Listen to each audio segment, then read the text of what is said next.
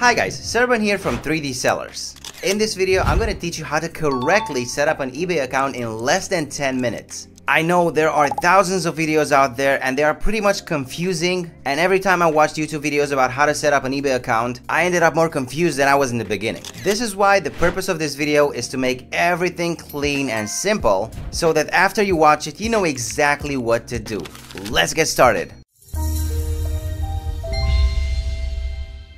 Alright, so the first thing that you need to do to create an eBay account is to go to their homepage and click on this right here. This will take you to this creation page. In order to create an eBay account, you're obviously going to need an email and a password. Or if you want to keep things more secure, you can use Google, Facebook, or even Apple to log in. So the first thing you need to do is to come up with an email. And no, using your personal email is not a very good idea because you're going to run this account as a business. You don't want to get your personal email involved in this. You want a business email. So what I would recommend you to do is to create a brand new email just for this. Just a small reminder, everything I'm doing for this video, it's on my laptop, on a MacBook more specifically. It doesn't really matter, but I just want to let you know that if you're using a mobile phone or a tablet, things might look a bit different. That is why I highly advise you to use a laptop for the purpose of following this video. Alright, so right here in the account creation process, you can select personal or business. You can select personal, that's not a problem when you're just getting started out, just to feel how things are going on for you. And of course, down the road, we're probably gonna have to switch for the business one.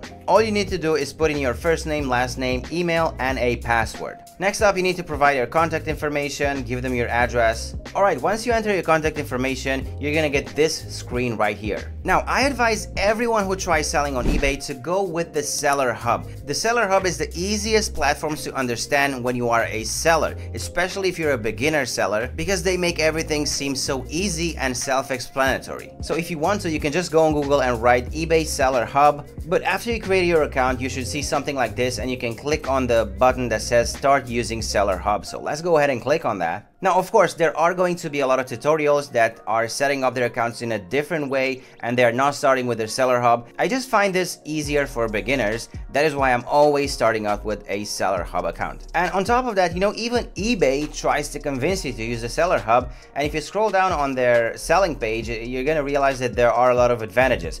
First of all, one destination. Your selling activities all in one place. Next up, great new tools. Plus all of your favorites improved to get more done. You're gonna get access to more data, your business performance, front and center. And you're gonna have some highlights here. You can scroll down and see what's up with them. They have a lot of advantages, and eBay is trying to push the Seller Hub towards you. I think it's a very good idea. Alright, and this is how your Seller Hub should look like. You should be all set from this point on, but I'm just gonna walk you through and explain to you what every single thing from here does. It's pretty simple. This is gonna be your main page, the overview. In the overview, you're gonna see some tasks if you have pending tasks, listings, how many listings you have, how many drafts, how many are ending today, how many are unsold. If you scroll down, you're gonna have the advertising part, which you can control the advertising part. Then you have sales. You can see how many sales you did today, last 7 days, last 31 days. And then you have orders. If you scroll more, you're gonna have traffic. You're gonna see what's your click-through rate, what is the listing page view. These are all very important metrics because they will make you understand a lot of things about your traffic.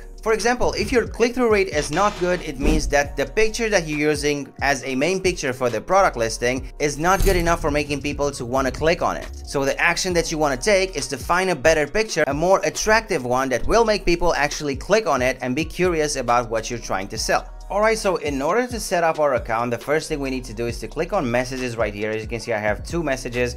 They are invitations and messages from eBay usually. Now, once you get here on this page, all I want you to do is click on account right here. This is very important information, and we're gonna walk through some of it. Alright, so let's first click on personal information. Now, before you change anything, you need to sign in again, and you need to put in your password again just to prove that it's you who's making this change. And right here, you're gonna have some information about your account, such as the username, account type, contact information, and personal information. As you can see, you have an edit button in front of everyone, so you can edit it and actually change it. Alright, next up, you're gonna have your email address and phone number, which are not verified, as it says right here. Now, you're gonna need to verify those because you are a serious business owner. You wanna verify your contact information, so you're gonna have some buttons that says verify. You can click on the verify button that's right here in the email section, and you're gonna receive an email just like this one, that will give you a code. You can input that code in here and verify your email. You can do the exact same thing with your phone number, verify it, you're gonna get a code, put the code in here, and you're gonna verify your phone number as well. This will basically verify our account. So eBay knows that if they wanna contact me, they can use this information right here because it's verified. So now I have verified all of my personal information. The next step we need to take is to take care of our security. You can find that under the personal information part, and it says sign in and security. So go ahead and click that. You can set up a password, you can select some secret questions, and as you can see right here on the top of the list, there are pass keys.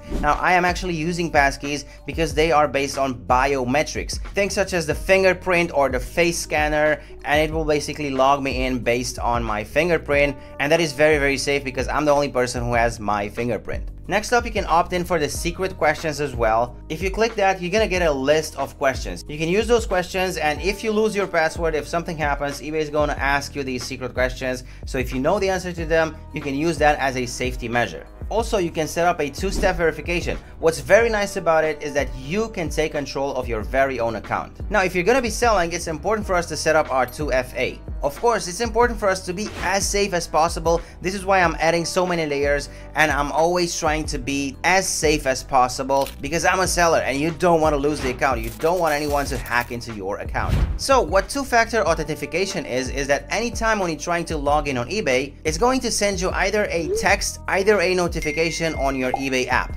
And this is how you know that someone is trying to sign in your account. Now, if you are doing it, you're gonna get the message and you know that it's you. But if someone else is trying to do it, then there's a very big red flag for you. You know that someone is trying to hack into your account. Now, I get this question a lot. People are asking me, hey, can I use my real home address or should I use a PO box address? Now, believe me, I've been an eBay seller for a long time now, and I've always used my home address. I never, not even one single time, had a single issue. So if you want to, you can use your home address. But if you do have access to a PO box, I would highly recommend you to use that because it's definitely safer and it's more anonymous. So if you're gonna be selling and if you want to do it seriously, I would recommend you to start setting up a PO box. Now, next up, let's go to the feedback section. It's something very important that I want to show you. If you look on the right hand side, you have this button right here that says visible to everyone. If you turn this off, you're not going to be able to sell. You are not going to be able to list anything. You know, this is a pretty interesting thing because people just want to hide the comments, but they don't read what it says right here. It says right here, are you sure?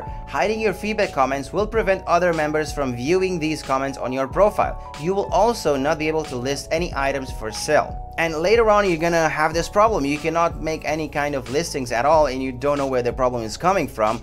This is where the problem is coming from. This cannot be hidden, so don't turn it off. Now, next up, let's go to payment. This is where the fun starts because this is related to money. We're gonna get paid by using the contents of this button. So right here in the payments information, you have a video where I talked about how to link your Pioneer account. Go ahead and check that video out if you wanna know how to link your Pioneer account to your eBay. Now, one thing you see right here is that you don't have a place to enter your bank information.